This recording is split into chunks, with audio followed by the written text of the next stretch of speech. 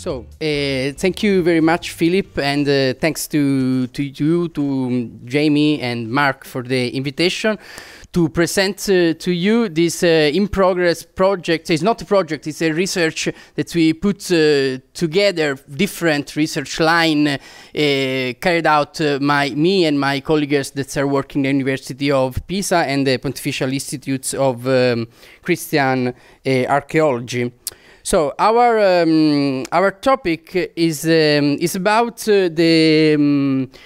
how to try to give a definition in an economical way and also in a spatial way about the secondary settlements in the Roman Italy. So there is many problems of definition about these types of settlements, but in general we have to categorize that in the concept of agglomération secondaire that was produced also by the French scholars, and collect together different types of settlements that stay in between the villas and the cities. So how to approach these subjects? We have started to an excavation of Roman mansio, or also used for a vicus along the Cassia Road and in the Ombrone Valley. But also we have tried to go up our scale of investigation, looking the regional patterns, and then go to a macro scale. In order to quantify the general trends that are in the Italian peninsula during the long durée. So the first things was to try to create a data set of sites. So it was something that's there is many problems about the collection of edited sites in different publications in different way with different level of and of degree of investigation, etc. But we have tried to collect a good sample of 217 sites, covered some parts, covered all Italy, the peninsula and the insulas too. So the question about this macro scale was about the long-term chronology in one end, and the other end was the special relation between these sites and the four features that are in the landscape: two natural features, the rivers and the coastline, and two human infrastructure like the towns and the roads. So, about the continuity of occupation of these sites, we have constructed frequency histograms of the number of centuries in which the different sites are occupied during the time, and immediately we found that these sites have a long occupation that's cover approximately from 5 of 6 century of occupation. So other question in this long-term perspective is the afterlife of these secondary settlements in comparison than the Roman villa. So because I have also worked in my PhD thesis on the reoccupation and afterlife of Roman villas in Italy. So I have already managed this dataset, and I compared my data to the secondary settlements to try to understand if this settlement was more useful for a long occupation during the long term. And in fact, we have these sites are more more frequency of reoccupation in the secondary settlements than the villas, and also another important data is about the presence of a church in this site. That's in percentage it's higher than in the secondary settlement. So this point it's one thing that's are related also with the location of these sites in the landscape, because the construction of the church in the first century of the last century of late antiquity and the first century of the early Middle Ages was something that was very connected to the managing by the church, to the network and the settlement pattern. And so the other graph is about the chronology of the reoccupation that's have a peak during the 6th century AD, and then we have a reprise of reoccupation in the Middle Ages, because maybe this data is not true, because is made only because we have found sites where there is a Romanic or proper medieval church in these sites, but there is no investigation of the church. So probably this church of the 11th or 12th century, maybe they have phases of occupation, maybe that started previously during the century of the early Middle Ages.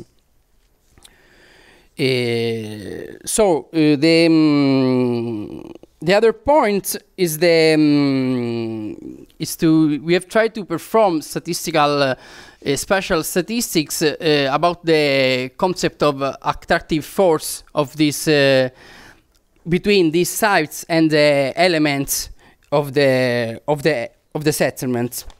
So in general, we have found that the location of these sites are mainly located near the road is a much stronger attractors of these sites, followed by the rivers, and the cities have an opposite trend. So it's something that is not an attraction, but it's have a force of that's have a different vector that's around the city. It's very difficult to found these types of settlements. For this statistic, we also weighted we have to try to normalize the area occupied by the different buffer zone around the different types of attractors. And so to try to quantify also this the percentage of attraction between settlements and these elements, river roads, coastline, and towns. And so we show that the roads and the rivers, the natural, and also these two elements that are connected with mobility of idea, gods, and humans and people around in the landscape is much more related to these types of sites. So in this macro scale, the general trends that we have found are the first of all is this long durée of this type of sites, and the much frequency of reuse in the after the construction of the Roman landscapes, and also a relation with the Christianization of rural areas that need strategic place in the landscape for this type of for the organization of the dioceses in the late antique Italy. About the spatial relation, so again the infrastructure of communication are very important elements of attraction of these sites, and the cities have a opposite trend that react these secondary settlements. So going down to a scale, to a regional scale, we have investigated the case studies of the Ombrone system We are in Tuscany, in the south of Tuscany, and so we have tried to understand the relationship between three sites: the secondary settlements of Santa Cristina in Caio, where we did an excavation, the Roman villas of La Befa that was investigated in the 60s, in the 70s, and the city of Siena. For this site, we have do some quantification about the imports of goats for try to look the different trends that can be showed by the penetration of these types. This is the imports of amphorae of amphorae and also tableware like African red slip inside these sites, and of course we can see the predominance of the presence of products that arrive from the sea in the city of Siena, and also the rule of Santa Cristina that have much more products that arrive from the inland.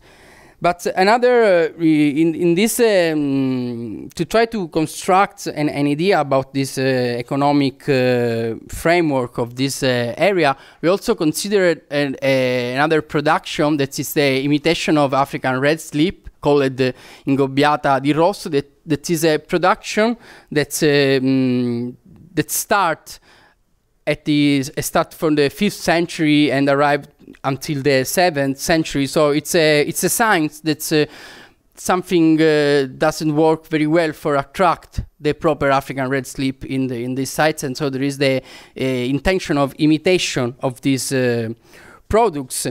That's then and this production are made locally in the Chianti region, and also in another sites, another Roman villas in Terraccia di Chiusi. So maybe this particular production could show us another local network in which the city of Siena is the place of which this production arrived with much more frequency. So what we want to show also, looking to the line of penetration of this.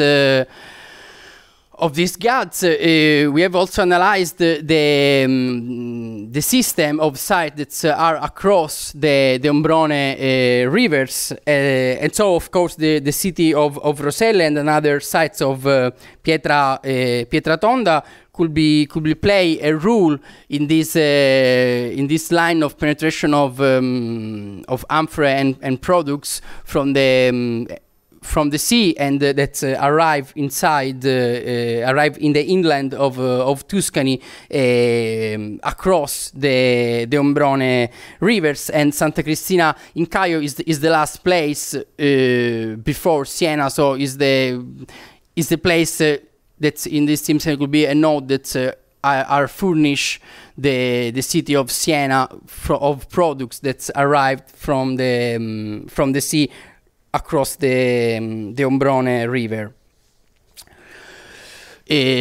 So our goals, it's also a first attempt to produce network analysis following because we have constructed, my colleagues Stefano Bertoldi have constructed a database of imports in many sites of Tuscany. And so we, after to make a least cost path of the regions, we have connected the sites, and then we have produced a first using cytoscope, a first visualization of the network during the Roman imperial period based on the on the imports of gold. So so in our data set there is the sites connected across. There is the sites that are connected along the least coast path, and the data of which we want to visualize is the origins of the gods. For example, amphora coming from Gaul, or amphora coming from North Africa, or amphora coming from Hispania. And so in this case, we can see that, for example, in the north part of Tuscany, another important site that it's also a secondary settlement is San Genesio. It's close to, not so far to Firenze. That it's very central place in this network, but also for the southern parts of the Tuscany, Santa Cristina have also a rule inside this network.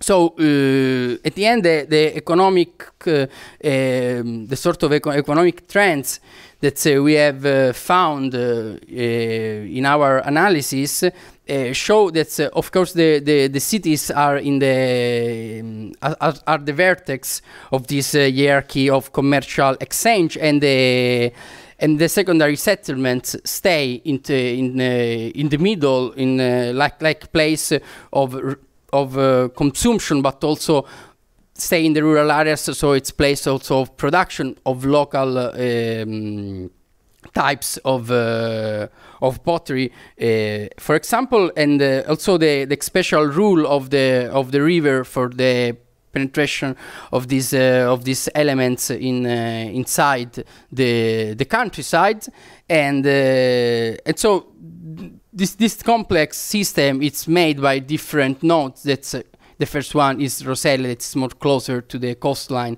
across the along the Ombrone River, and arrive to Santa Cristina. So this the main ideas is that we have produced in a work in progress, because we want to try to go forward, improving, also following the suggestion that we have also during this fruitful conference, is to try to define the position of these types of settlement inside the Roman landscape, looking at from a spatial point of view and also from economic point of view, mixing these elements of that's arrived from the sources that are, for example, the imported pottery, and also the location of these sites in the settlement. So this is a first analysis that maybe it's very theoretic and abstract in some sense, but is the first attempt to make question and schedule for the future investigation. Thank you.